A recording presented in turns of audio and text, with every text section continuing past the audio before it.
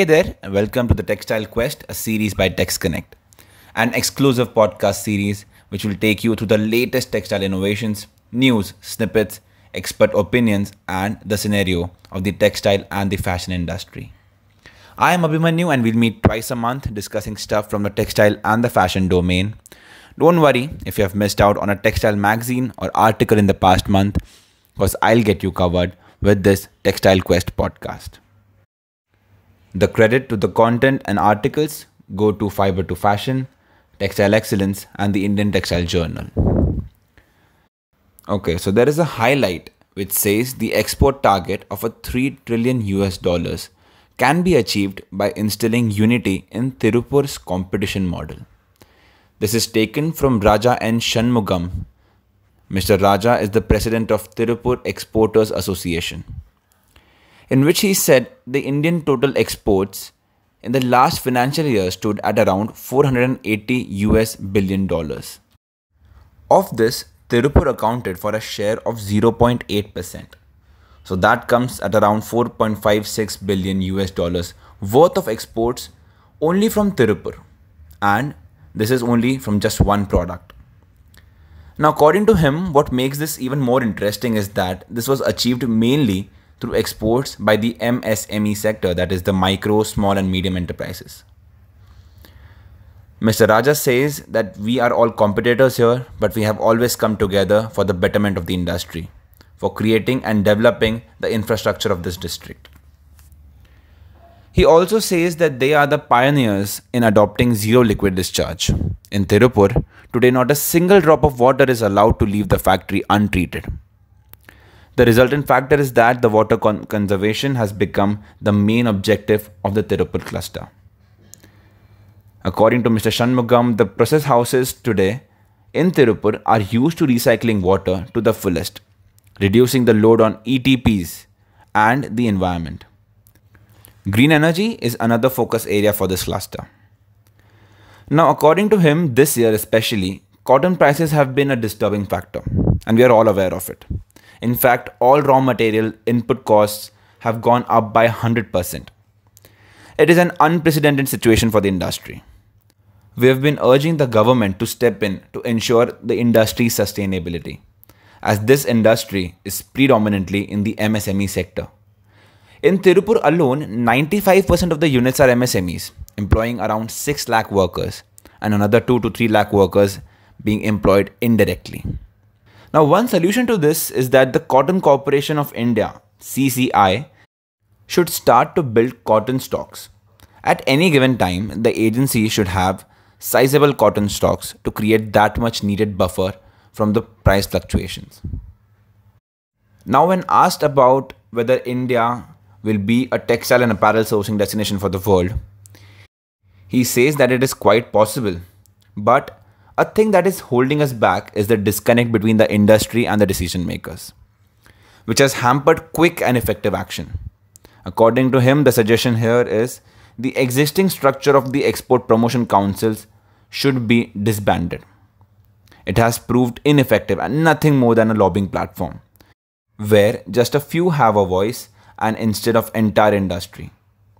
Lobbying has always been a British legacy in a system which needs to be corrected. Instead, there need to be product boards in the happening areas. For instance, the Knitwear board in Tirupur, Home Textiles board in Karur, Woven Fabrics board in Ichalkaranji or Bhilwara, Carpet board in Bhadoi or Kashmir, with industry representation across the country. Such boards will work towards boosting the sector and be able to give a true representation of the industry, allow for a quick policy and other interventions when needed. He stressed on this point again that our textile industry is largely represented by MSMEs. It is a labor-intensive industry, and that is very true. We all are aware that the textile industry is the second largest employer after agriculture. This, if implemented, will revamp and make the Indian textile industry truly Atmanirbhar and a world force. So this was all about his interview and his views. Now, there was this article that said the government of India wants to create 75 textile hubs like Tirupur, which will support the textile product exports, ensure inclusion of the sustainable technology, generate enough huge opportunities for employment, and this was quoted by the Union Minister of Textiles and Commerce and Industry of Consumer Affairs, Mr. Shri Piyush Goyal. Now moving down to another article that caught my eye was the Indian textile and apparel exports were the highest ever at $44.4 billion in the financial year 2022. India scaled its highest ever exports tally at a 44.4 billion in textiles and apparel, including handicrafts. Now this indicated a substantial increase of around 40% and 26% comparing to the year 2021 and 2020 respectively. United States was the top export destination, accounting for the 27% share. And this was followed by the European Union that accounted for 18%, then Bangladesh and then the UAE. In terms of product categories, the export of cotton textiles was around $17.2 billion, while that of ready-made garments was $16 billion. Man-made textile was followed by this at $6.3 billion US, and the handicrafts stood at $2.1 billion. These are some phenomenal numbers and a hope to the brighter side as well. Now coming down to Istanbul, an article which said the ITM 2022 held at Istanbul has broken all the records in the terms of sales. This ITM hosted in Istanbul for 5 days recorded some exceptional business volume of over 1.5 billion euros. The exhibition had around 1200 exhibiting companies and representatives from over 65 countries. The footfall stood at around 64,000, which has now made Turkey as a supply center for the European, Middle Eastern and the African countries, especially with the distribution of supply chain in Far East countries including China. Talking about some brands, American apparel and footwear brand Nike has decided to permanently exit the Russian Just Do market. The company has suspended the operations of its e-commerce website as well as the mobile application in Russia and has announced that it will not open its stores again.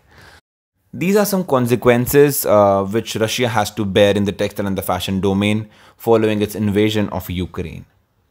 Likewise, British multinational retailer Marks & Spencer has also made the decision to fully exit its Russian franchisee after operating in the country for around 17 years.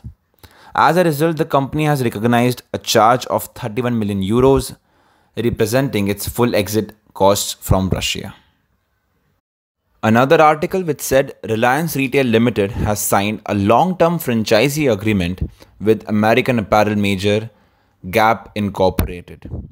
The partnership will mark Gap's return to India with its casual wear apparel brand. In the year 2020, Gap terminated its franchisee agreements with Urban Lifestyle brands and shuttered its stores and liquidated its online inventory. According to the sources, the retailer could open new stores before the festive season across the various cities and could soon be available on Ajio.com, that is Reliance Retail's e-commerce platform. Through the long-term franchisee agreement, Reliance Retail has become the official retailer for Gap across all channels in India. Now let us talk something about the articles which highlighted some very important innovations in the textile industry. And one of this was the automatic warehousing solutions, which is provided by UV High-Tech. UV High-Tech, this company, has its corporate office in Mumbai and was established in the year 2000 with an intention to serve the textile industry on an all-India basis with creative solutions for improving the productivity, quality and the energy conservation. It was soon realized that the industry had a very poor infrastructure for storage and supply chain, and thus it was seeking to find the right solution. UV High-Tech soon appreciated these requirements and offered to textile industry the best of the most efficient warehousing solutions in partnership with Automa Italy, and the following features were included. That were high throughput, traceability of goods produced and the raw material, dense storage, lowest footprint, low operation cost by employing less manpower, and low cost warehouse. Another innovation is from the researchers from the US-based North Carolina University, that is NCSU. They have found that they could filter carbon dioxide from air and gas mixtures at a promising rate using proposed new textile-based filter. Now, this development of a possible new carbon capture technology could reduce carbon dioxide emissions. And while the filter would need to be scaled up in the size significantly, rather researchers think that their design would make that step easier compared with the other proposed solutions. This is an excellent way of reducing the carbon footprint and the pollution.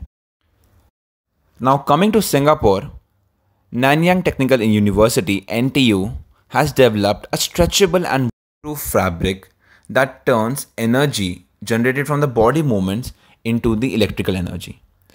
Now this is a crucial component in the fabric, that is a polymer that when pressed or squeezed converts mechanical stress into electrical energy. Washing, folding and crumbling does not degrade its performance. This fabric turns human motion into electricity. In a proof of concept experiment reported in the scientific journal Advanced Materials in the month of April, the NTU Singapore team showed that the tapping on a 3 by 4 centimeter piece of new fabric generated enough electrical energy to light up 100 LEDs. Now this will prove to be a revolutionary research by the Singapore team. Talking about virtual fashion. Now the idea of metaverse is pushing virtual fashion market. The brands are embracing virtual fashion and capitalizing on it. This is a word that has been around for quite some time now and people are still getting used to it. We know that gamers have been buying accessories, clothing and skins for their digital avatars. But now the trend has caught up with the fashion brands too. In fact, Ralph Lauren attributed its strong third quarter earnings to these virtual investments and the younger generation shoppers it has attracted. Our global players like Nike, Adidas and Vans are also on the same path, as the customers can dress up their avatars for virtual worlds in the metaverse like Horizon Worlds and Decentraland. Fashion industry views it as its next revolutionary innovation. Now since virtual fashion is no more confined to avatars, one can now wear virtual garments on Snapchat and Zoom meetings or pose with them for photos and social media feeds. This means one can show up to work meeting in a complete boardroom attire, while in real life one is all casually dressed. Or post a picture on Instagram of a luxury jacket that was never touched in the real life. Virtual fashion is being sold in a variety of ways, from gaming platforms and digital photos to videos that are augmented reality and even NFTs. Virtual fashion world does not require fibers or factories, yet can bring designs to life through computer programs and 3D animations, adding to fashion sustainability. Morgan Stanley estimates that the virtual fashion market at $55 billion by the year 2030. So this is an area that the textile industry needs to explore more and join hands with the fashion industry and keep themselves updated to the future. Now a topic of reusing fabric waste. The article which stated that numerous textile and apparel manufacturers, researchers and even fashion brands are working to develop innovative methods to reduce textile waste, which is beneficial to planet Earth, of course. For instance, take the case of Levi's, the world's leading denim manufacturer. In the year 2016, it started developing the first jeans using 100% recycled cotton from the dissolved old t-shirts. Now, encouraged by the continuous improvement in the recycling process over the subsequent years, the denim leader is now targeting all its products to be made from 100% recycled cotton by the year 2025. In order to achieve the set target, the American manufacturer has introduced dedicated textile recycling programs in US, Canada, Japan, UK and Germany. Similarly, there's a Swedish fashion giant H&M has also chosen to use only recycled and sustainable materials in all of the products by 2030. Others like Mango and Zara are also following the suit. The British luxury fashion brand Stella McCartney, which never used leather or fur, switched to organic fabrics, low-impact dyes, and regenerated cashmere from offcuts to produce luxury clothes.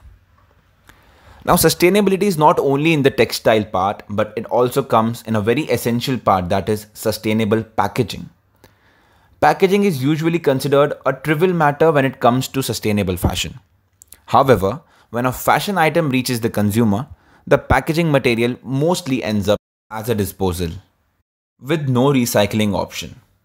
This is why fashion designers, brands, and companies are now switching to upgrade to biopackaging. India's domestic designer brand Doodlage converts its leftover materials into smaller products like accessories as well as paper to make its packaging completely plastic free.